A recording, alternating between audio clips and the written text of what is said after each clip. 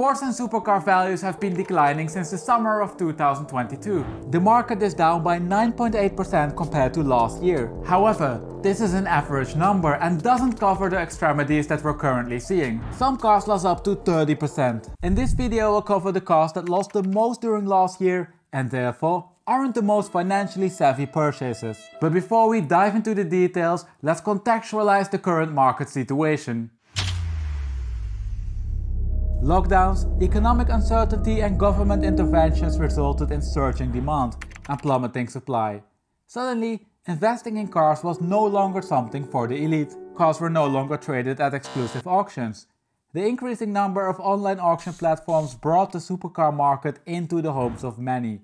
Inevitable, the scarcity level in the market increased, resulting in a playground for speculators where every purchase seemed destined for profit. Some cars increased by 50%.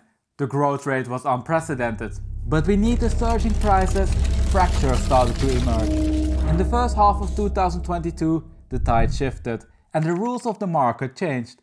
The market topped and the era of guaranteed profits came to an abrupt halt. It was bound to happen. The growth rate was unsustainable and eventually the invisible hand corrected the market. Cars were selling slower and slower, causing increasing inventory levels, and speculators could no longer flip cars. It took however up until the summer of 2022 before the realization kicked in fully. What followed was something that we didn't see for a few years. Partially fueled by increasing interest rates, cars started to depreciate, and they did so at above normal rates. The average rate for sports and supercars was 9.8% during last year. Let's dive into the data. Over here we have the US year-over-year price changes for almost all cars that feature on my channel.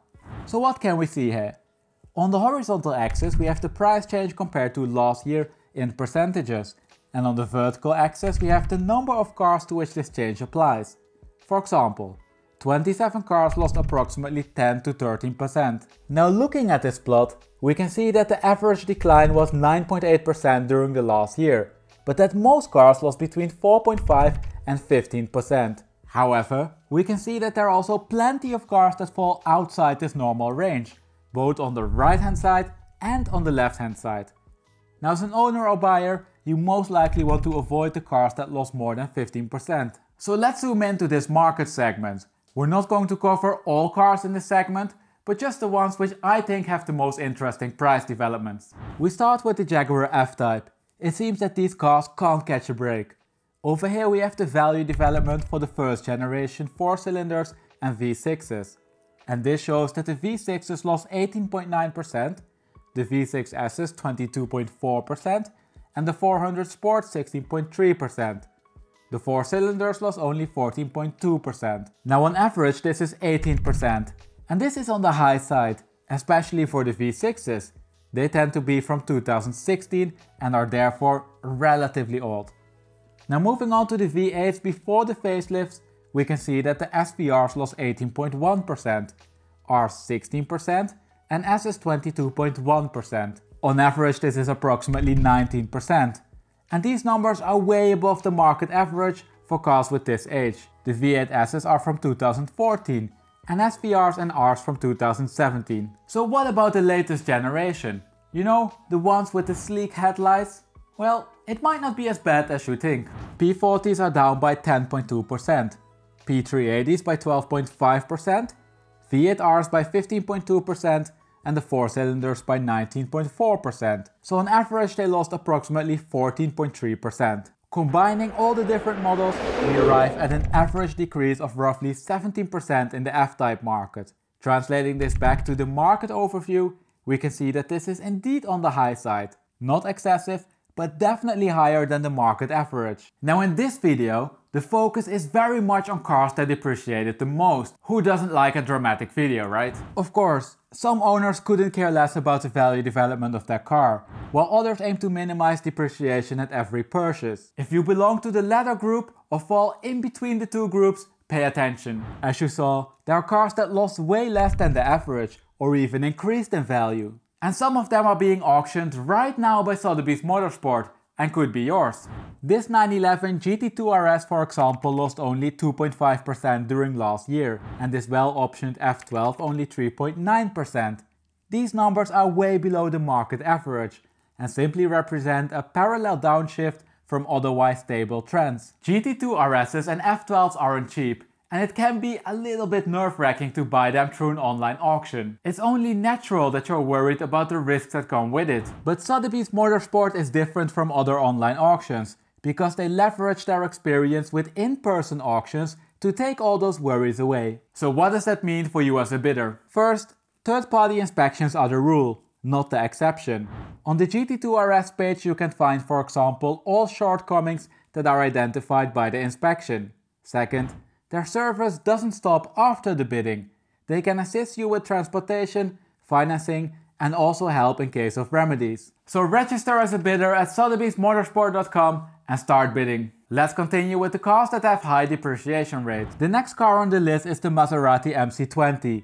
Looking at the price trend, we can see that prices have been decreasing linearly. Compared to last year, they're down by 23%, and this equals a loss of $74,000. A significant drop that's more than double the market average, and also a lot higher than the decrease in the F-Type market. But there are cars that lost even more. But to find them we need to move to a slightly different segment. Moving away from the sports and supercars, we arrive at the Porsche Panameras and the AMG GTs. Starting with the latest generation Panameras, we can see that turbo S's are down by 14%, normal turbos by 16.1%, S's by 16.2%, and GTS's by a whopping 23%. And especially the GTS sticks out here, whereas they normally represent excellent value. Also, the previous generation continues to slide. Looking at the 970 facelifted S and GTS models, we can see that GTS's are down by 21.6% and S's by 23.4%. The absolute numbers sit between $11,000 and $13,000. And this is again a bit more manageable than for the latest generation. Now the 4-door AMG GTs fall of course in the same category as the Panameras. Big, luxurious, powerful cars. Depreciation rates are then also in the same ballpark. Over here we can see the trends for the 63 base and S, 53 and 43 models. Compared to last year, the 63S is down by 22.7%, the base version by 19.2%, the 53 by 21.9% and the 43 by 19%.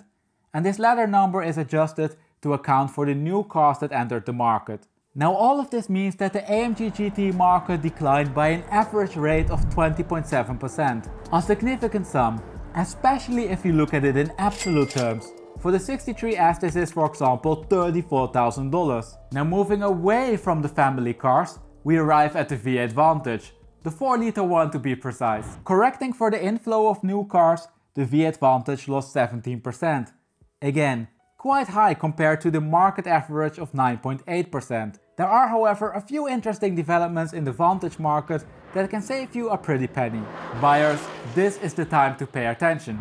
After their first year, the depreciation curve flattened significantly. New Vantages lost 20% during last year, while this was 14.9% for 2019 and 2020 cars. Second, you can really get some excellent deals on them during the winter. Around February, the cars that were listed for sale for more than 3 months were discounted by an average rate of 8%. That's half of the depreciation rate that you save.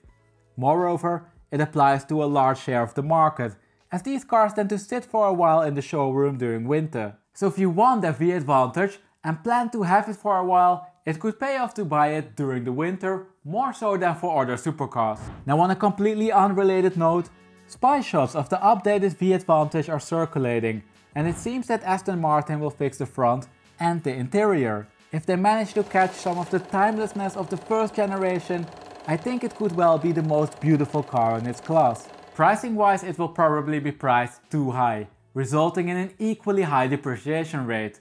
But we know that's the way Aston Martin rolls. And with that we arrive at one of the quickest depreciating cars that ever featured on my channel. The numbers are out of this world. Is it a coincidence that it's an electrical car? You tell me. Over here we have the price trends in the Taycan market, and we can see that prices plummeted. S's are down by 27.2%, GTS's by 15.8%, turbos by 30.3%, and turbo S's by 27.3%. And these are just insane numbers. in relative terms but also in absolute terms. If you own a Turbo S, you're looking at a drop of roughly $50,000. Unsurprisingly, we can see that discount rates on unsold cars are increasing. GTSs sit at 7%, but the Turbo family gets discounted by an average rate of 9% if they're not sold within 3 months.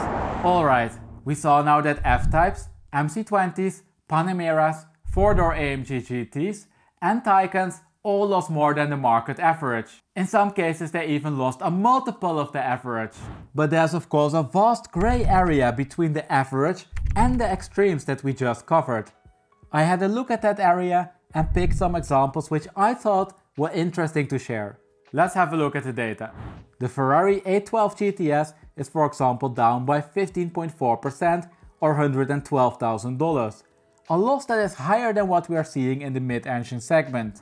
But also first and second generation i8s are dropping by 15 and 14% respectively, after the price trend flattened a bit last year. Underlying though, we can see that discounts are decreasing rapidly, something that could indicate that the trend will flatten in the future. Even base Uruses are decreasing. Prices for these were more stable than Toyota Camry sales in the zeros, but depreciation finally kicked in. Last year they lost on average 15.3% or $46,000. Still less though than a Taycan Turbo S. Naturally, also C8s continued their downward path, as values decreased by 13.2% in the coupe market and 14.3% in the convertible market. Yet, in the grand scheme of things, the trend appears to be flattening slightly. Potentially, price hikes supported the used market. Going back to Italy, we can see that also Romas are finding their way down. They decreased by an average rate of 15.6% during last year.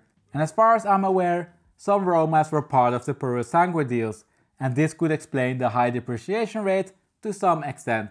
And on that note, let's wrap up the video. If you care about the value of your car, all of the previous named models aren't the best choice at the moment. They're all dropping quicker than the market average. It of course doesn't mean that you shouldn't buy them. These cars have intangible values that can outweigh any depreciation rate, no matter the height. Only you can decide what weighs heavier in your decision. Sure, a V-Advantage depreciated much quicker than a 911, but the V-Advantage has something that the 911 fails to capture.